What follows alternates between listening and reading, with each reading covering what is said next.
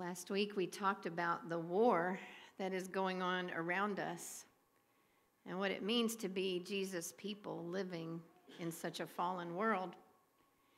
And we recognize then that this war is not between people, but rather it is a spiritual war between principalities and powers in the unseen world. And it's being waged by actual demons and what I call little g gods who want to destroy you. But we learn too that we can take heart, because when we look back over the history of the church, we see that this kind of war has happened before. And the world was a very dark and chaotic place in the times of ancient Israel. But then into that darkness and chaos came Jesus. And he brought a light. And with his light, the world was changed. And after that, then Jesus' people carried the gospel of Jesus around the world. And the light grew brighter and brighter. And in many cases, the demons were driven out. Society wasn't the same anymore. So because we have seen this happen before, then we can have confidence that it can happen again. Do you believe that? That even as our world is falling into greater darkness today, there are still those around us, maybe including us, who are willing to bring the light of Christ into the darkness, enabled by his Holy Spirit. This is a vital time to be Jesus' people. But if we are to be battle ready, there is some equipping we need to do first. We need to make sure that we are fit and equipped to enter the battlefield, don't you think? So over the next few Sundays, we're going to be taking a look at what it takes to fight this war that is going on. These are the necessary foundations for victory. Because, it's one thing to say, yes, I'll stand up and fight. But it's quite another thing to make sure that we are properly armed with the tools and the principles that we need to win. So today we're going to look at one of those important principles, and that is to know the source of our strength. Because if we want to be warriors for God, then we need to be filled with the Holy Spirit. And I think there's often some confusion about what that means to be filled with the Holy Spirit. So hopefully today we're going to clarify that for you. But one of the things I want to make sure you know is that the New Testament is very clear on this idea of the fact that we are supposed to be filled, that he is supposed to be living in us. First of all, that the Holy Spirit is a person, right? He's the third person of the Trinity. He is one with God. He is the Spirit of God.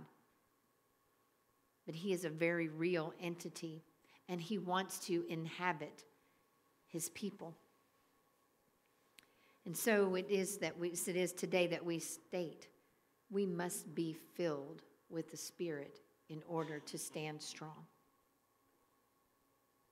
We need him in us because spiritual battles are waged in the battlefield of the heart of every man. And if our hearts are not filled with him, then they are in danger of being filled with something else. The enemy is waiting to take possession when we let him. Now, Jesus talked about this in Matthew 12. And so if you have your Bible and you want to turn with me, Matthew 12, starting with verse 43. This is Jesus speaking, okay? But before we read it, let me just set the stage. Because there's this conversation that's going on right after Jesus has cast out a demon from a man who was blind and mute. Okay, so if you read back in the text, you see that there's this man who's come to him who couldn't speak and couldn't see. And Jesus said there was a demon in him. And so he cast it out. And when he did, that man regained his ability to see and speak.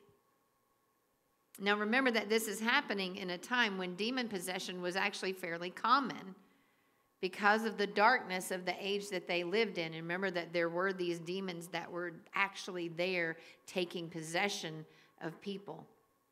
And so it wasn't so uncommon to find a person who was under the possession of a demon. And we don't know why this man was possessed. We don't need to know why. But what we do know is that he found freedom through Jesus. And so he was one way and he came to Jesus. Jesus set him free and he was changed. He was no longer held captive. And there were people there who were watching, of course, who wanted to discredit Jesus, right? They didn't want to give Jesus that power or acknowledge that power in him. So they accused him of actually getting his power from Satan, saying that the only reason that he was able to control the demons was because he was in alliance with them. That was their take on that. We've heard misinformation before, right? That's what this was, right? But we know that the reason Jesus was able to do that was because he had a power and an authority that was greater than that of the demon. And so the demons had no choice but to obey Jesus because he is stronger than they are.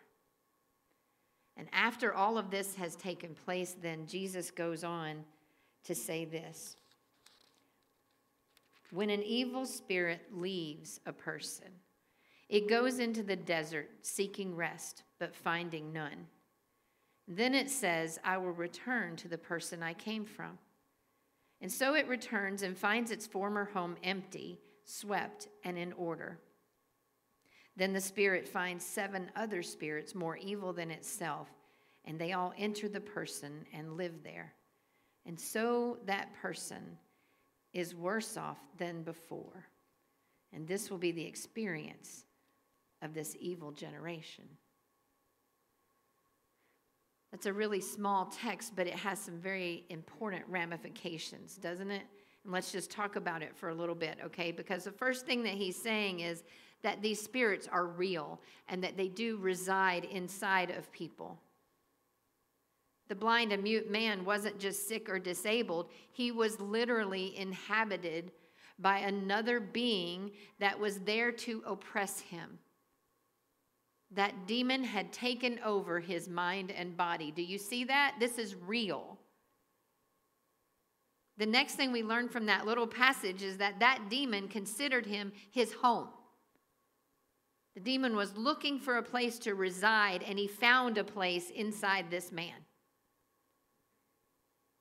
So much so did he consider it his home that when he was cast out and went to look for somewhere else to stay, he didn't find a place, and so he said, I think I'll go back home. I'll go back to that guy, right? And then the other thing we learned from that, too, is that he didn't just go back together. He took some friends with him, his bigger and badder friends, right? And so what we learned from that is that there is room within the human heart to hold multiple demons. Do you really ever think about that? It's kind of mind-blowing, isn't it? Because we kind of go about doing our business and fighting our struggles, and we just think it's all us, right? But maybe sometimes it's not. Maybe sometimes there is something else there. An influence we weren't aware of. But here is the gist of this text that Jesus is saying. It is not enough to cast out the demon. Rather, we have to bring something in to fill us up so that he can't come back. Does that make sense to you? Because you see in the text where Jesus was saying the man was swept clean, what does that mean? He got rid of the bad stuff. Get it all out, right? Send the demon out. Get rid of whatever was oppressing you. Clean house. It's now in order. But the house was empty. And so it might have been clean, but there was nothing to fill the person up, which was stronger than the demons who would come back. This is really important for you to know. I've seen it happen in real life, and so have many of you, right? We had a friend who struggled with addiction most of his life. And I believe with all my heart that there was a demon that had a hold of him, that took hold of him when he was very young. and that never left. And there were times, or maybe he did leave sometimes, but it came back because there were times when he would be determined to break the cycle of that addiction, right? And he would get rid of everything in his house that was associated with that addiction. No more alcohol, just everything is gone. It's clean. I'm starting over, fresh start. I'm going to do the right thing this time. And then every day he would fight to stay sober.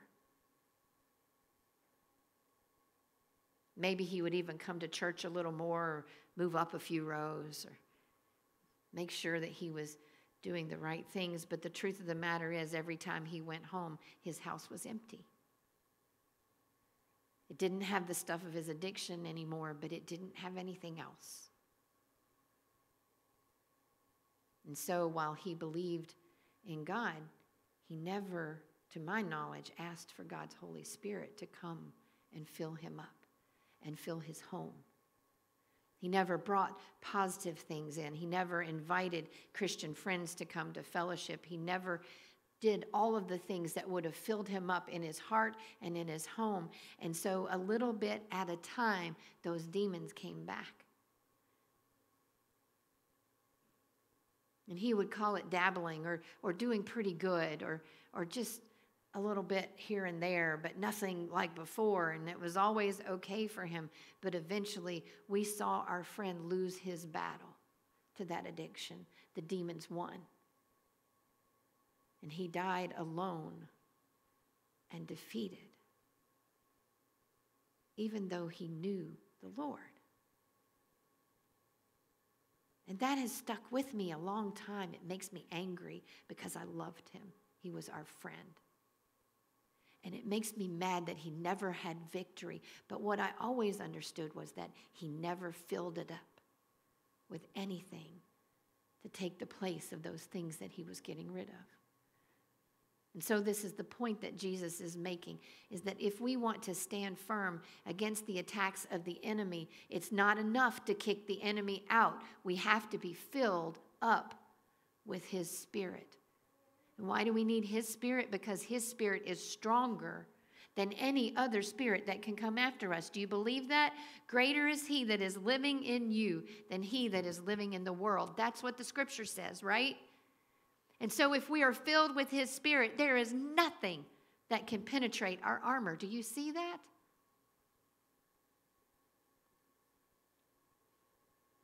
We have to make sure that we are so full of Jesus that there is no room for anyone else to come in. And that's true for individuals as well as it is for the church as a whole. But it's also the same truth for a nation and for a world.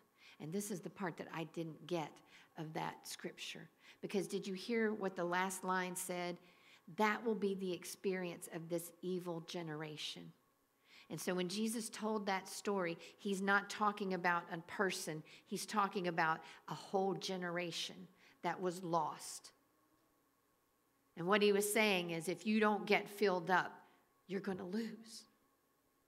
And my friends, we have seen generations come that are losing, haven't we? We've seen generations who are plagued by addictions and by depression and anxiety. We have seen generations who are so caught up in technology or pornography that they can't let anything good come in. Our nation was founded by people who wanted to worship God freely. Do you know that? Do you remember that? Not that they were a perfect people or that they got everything right. But many people risked their lives in order to come to this land so that they could worship God the way they felt led to. And as they did, they brought the gospel to the land as well.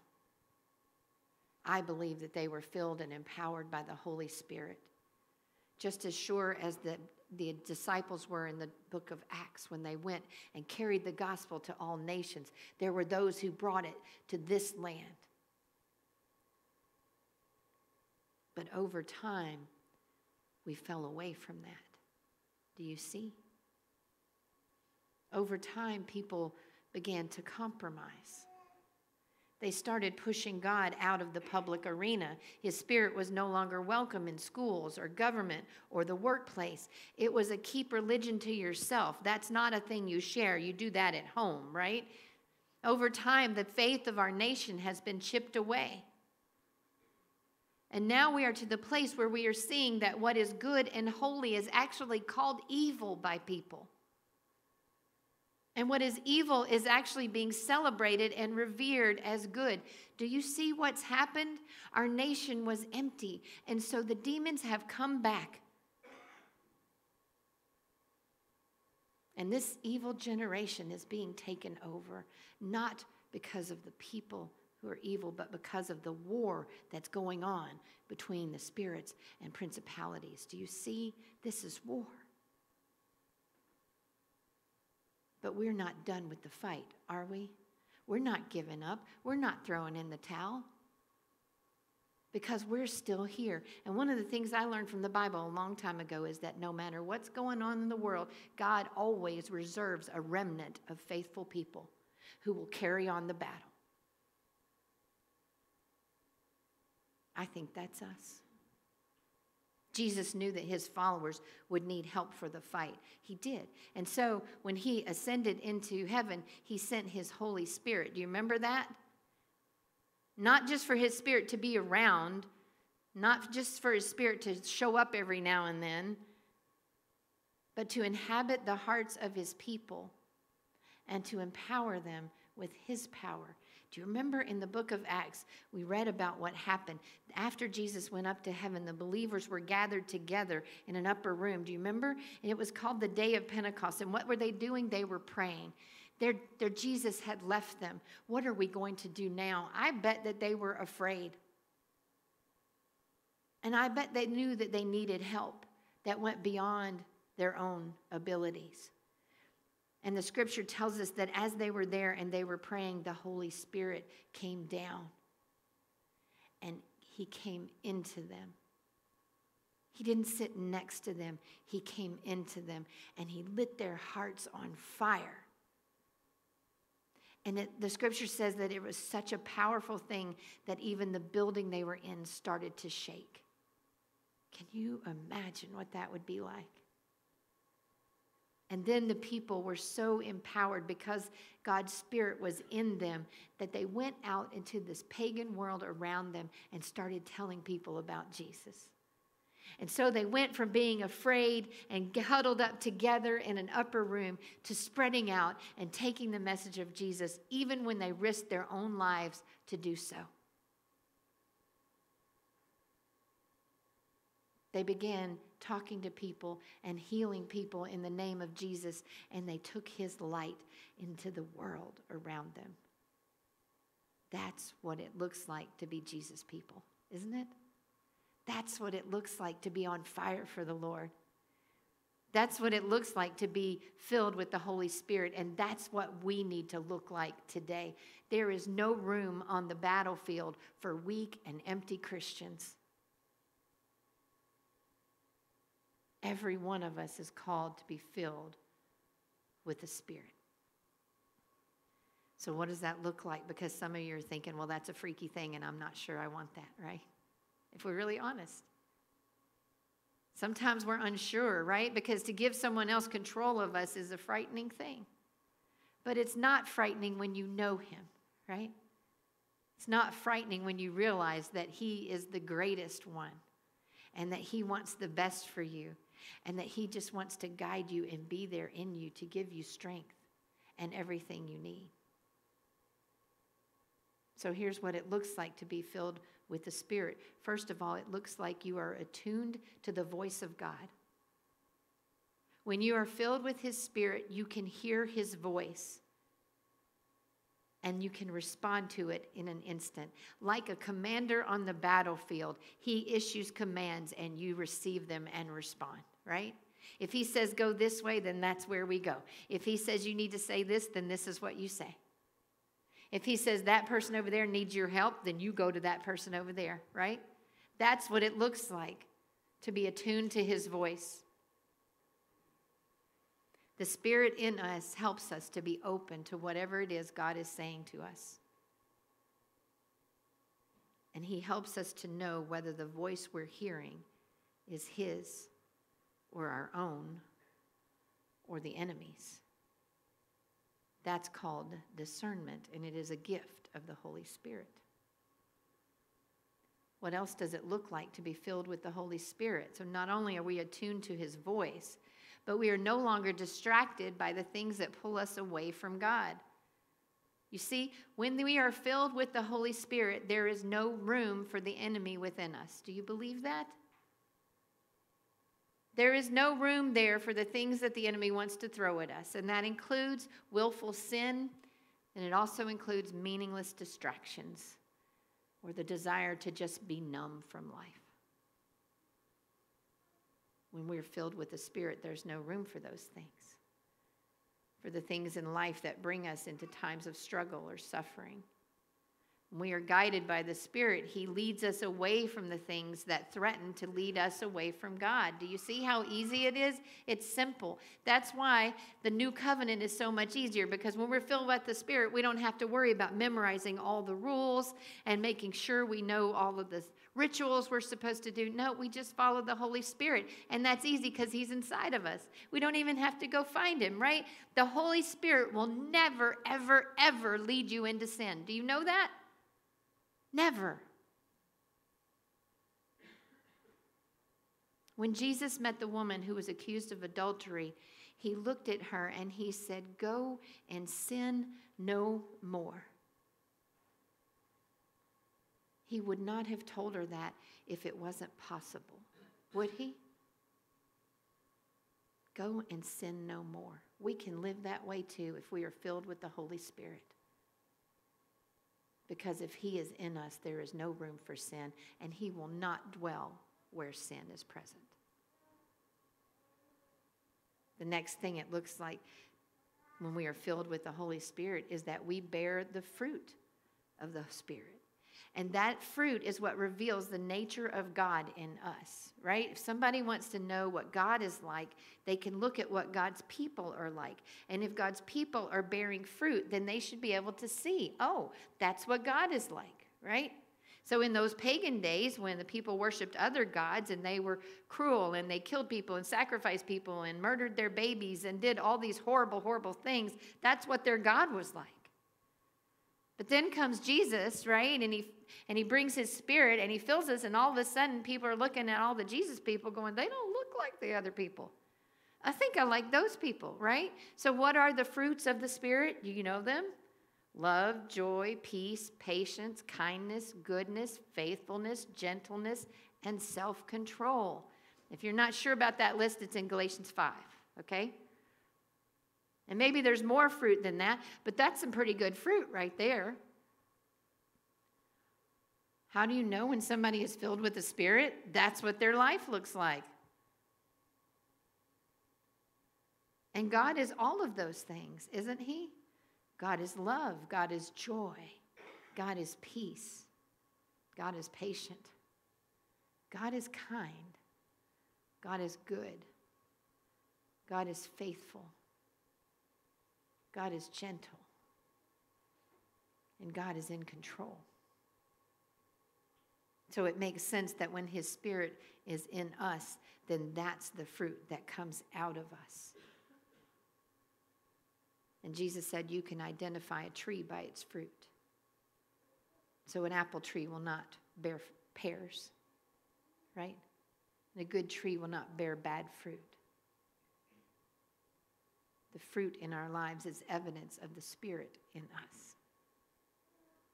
And that's not a scary thing, is it? To be filled with those things. And finally, what it looks like to be filled with the Holy Spirit is to be emboldened with His strength to live in a fallen world as His witnesses. Just like the Christians of the early church did. They went from timid to bold, from afraid to brave. And because they did, the gospel spread like wildfire from heart to heart. That's what it looks like to be filled with the Holy Spirit. no longer timid, but standing up. And last week, many of us took a stand for God, didn't we? And I asked if you would take a stand for God, and the whole church stood up, and it was an amazing thing to see. But we don't want to just stand. We want to stand boldly. We want to stand as though we know we are on the battlefield. And we want to stand and be filled with God's Spirit, because we don't want to do it from our own power. We need to be attuned to his voice and free from distractions, bearing fruit and empowered to live as his witnesses before we ever set foot on the battlefield. No wonder we've been losing the battle for so long. Maybe you agree that there are a lot of weak and half-hearted Christians out there who are trying to make a difference out of their own power. Maybe you would see with me that the church has lost its hold on the Holy Spirit sometimes. That as we've become something that's more about entertainment or being happy with what's going on and that kind of thing, that we have lost this command of the Holy Spirit that wants to do amazing things through us. Maybe over time we have become consumers of religion instead of realizing that we are the army of God through which he carries out his work. But he doesn't put us out there on the battlefield alone. He is with us. And Jesus said that he has given his followers authority over all the power of the enemy. Do you know that he gives us that authority when we allow his Spirit into us? Do you want that kind of authority? Do you want to be filled with the Spirit? Do you want to be a powerful warrior for God? I hope you do. If you're sitting there and you're thinking this morning, I want that. I'd like that power, but I'm not sure what I need to do to get it. Well, that's good, because I'm going to tell you, okay? All right, let me tell you what it takes to be filled with the Holy Spirit. The first thing it takes is surrender. Surrender. Now that goes against our nature, doesn't it? But I'm going to tell you, we have to come to Christ and say, Jesus, I've been trying to live life on my terms without being fully turned over to you. And so I surrender. I'm going to give you control. And for some of you, that might mean asking Jesus to be your Savior for the very first time. But a lot of you have asked Jesus to be your Savior, but the truth is you never gave over control, right? And so if you want to be filled with the Holy Spirit, the first thing you have to do is say, I give up. I know that I need you. And along the way, that also includes giving up anything the enemy can use to defeat you. Do you remember what the psalmist said? Search me, O God, know my heart. Test me and know my anxious thoughts. Show me anything in me that is offensive to you. Because you see, there are things in us that keep the Holy Spirit from coming in. I'm just going to tell you that. And part of that is a desire for sin. If there's some little sin in your life that you've been holding on to, I hope you really value it, because you're probably choosing that over the Holy Spirit, right? But we need to come to God recognizing that sin in our life is an open door through which demons will enter. And maybe it's just a little thing. Maybe it's just a little bit of unforgiveness or a little bit of dabbling like our friend. Or maybe we've made excuses to why we think God's okay with this sin in my life, even though, that's not what he says is okay. You see, it only takes a little crack in the door for the enemy to come in. And so we need to say to him, cleanse me from all unrighteousness, God. Get rid of anything in me that doesn't honor you. If you want to be filled with the Holy Spirit and you want to live in victory and you want to help bring about victory on his battlefield, you do not have room inside for the things that keep you from God. You don't. But the great thing is he will take them from you if you surrender them to him and if you ask him to. whether it's an attitude or an action or a lust, you can turn it over to him. The devil knows your weaknesses, and he is very familiar with your sin, and he will use it to keep you in bondage. He will use your shame to keep you hiding in the darkness. And so it's time to confess it and let it go.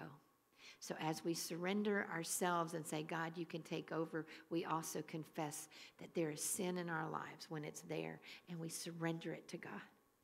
And we say, I don't want that in my life anymore. And then, and this is the most important thing, this is the biggest way, how we get the Holy Spirit to live in us. We ask him. Ask him. Jesus, fill me with your Spirit. Oh, it's as easy as that. Do you see? Here's what Jesus said. He said, if you sinful people know how to give good gifts to your children, how much more will your heavenly Father give the Holy Spirit to those who ask him? Ask him. If you're not living a Spirit-empowered life, you know what you need to do? Ask him. I know it's a scary thing. Oh, what if he takes over? It's a good thing, right? Ask him. How's it going for you apart from him? How's that fruit looking? Right? And a lot of times people look at the fruit of the Spirit and they're thinking, well, I don't really have that one. I need to work on that. You can't work on that because it's from the Spirit. It's not from you. So what do? Ask him. Ask him to fill you. Ask him to take over. Ask him to work more in your heart. And he will. The Holy Spirit wants to come into you. He is a gift sent by God to empower you to live like God's people. Ask him. It's what he's here for. And when he does, do you know what he is? He is a faithful friend. He is a guide. He is a counselor. He is a comforter. And he is a warrior inside of you. All of those things. So much better than the stupid stuff that wants to live inside of you. Than the silly tactics of the enemy who want to keep you from being effective for God. The Holy Spirit is in you. You are free to become everything he made you to be when he knit you together in your mother's womb. And I don't care if you're 14 or 94, it is not too late for the Holy Spirit to come and dwell within you. Do you want to be filled up today? Do you want it? This is our call. This is our call for those of you who are ready to be warriors on the battlefield for God, to fight for our nation, to fight for our community, to fight for our families, and to fight for ourselves. Do you want the help of the Holy Spirit?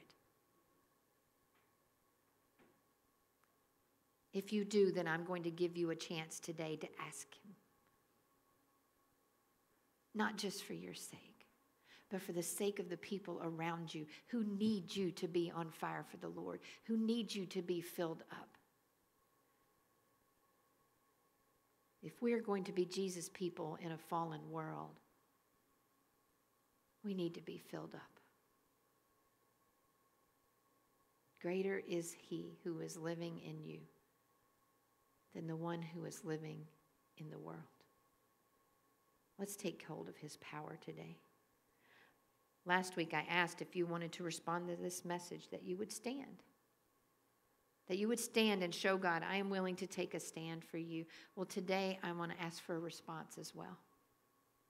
If you are willing to be equipped for the battlefield by being filled with the Holy Spirit, rather than stand, would you consider kneeling? Would you kneel at the chair in front of you or at an altar? Or if you can't physically kneel, would you just move to another seat or something to show that, yes, I'm making a move for God and I want to be filled with his Holy Spirit? We're going to pray together, but I'm going to ask you right now to make a move for him. Would you do it? Don't do it just because everybody else is. Do it because he sees your heart and your mind, and he knows if you want to be filled with his Spirit or not. He's tired of us playing games. Let's pray to him. Father God, we come before you as your children. And Lord, we have within us the desires to live for you and to fight for you, to take a stand for our nation, our community, and our families. But we can't do it on our own. And so, Jesus, right now before you, we surrender. We surrender to you. We ask that you would remove anything in us that is offensive to you. Take away anything that would keep us from being close to you. Empty us out of all the demons that don't belong there. Demons, if there are any here, you get out in the name of Jesus Christ. You have no authority here in any of these people. You be gone. Now, Jesus, fill us with your Holy Spirit. Holy Spirit, we want you in us. We want you to be our friend and our counselor and our comforter. We want you to be our guide through life, and we want you to be our source of strength and power. We come before you right now, humbled to be in your presence and no longer content to just sit around and take in a message and think that was great and go on about our business, but rather we hear the clarion call to your people to take a stand for you and to allow us to be filled with your Holy Spirit. And so it is with that Spirit we are here today. Fill us, Lord. Change us. Change this church. Help us to be a light in this community. Not a light of evil or hatred or political correctness or superiority, but a light of love and joy and peace and patience and kindness and gentleness and faithfulness and self-control. We give ourselves to you because we trust who you are. Take over, Lord. Have your way in us. In the mighty name of Jesus, we pray and we ask, knowing that you say, just ask and you will give. Amen.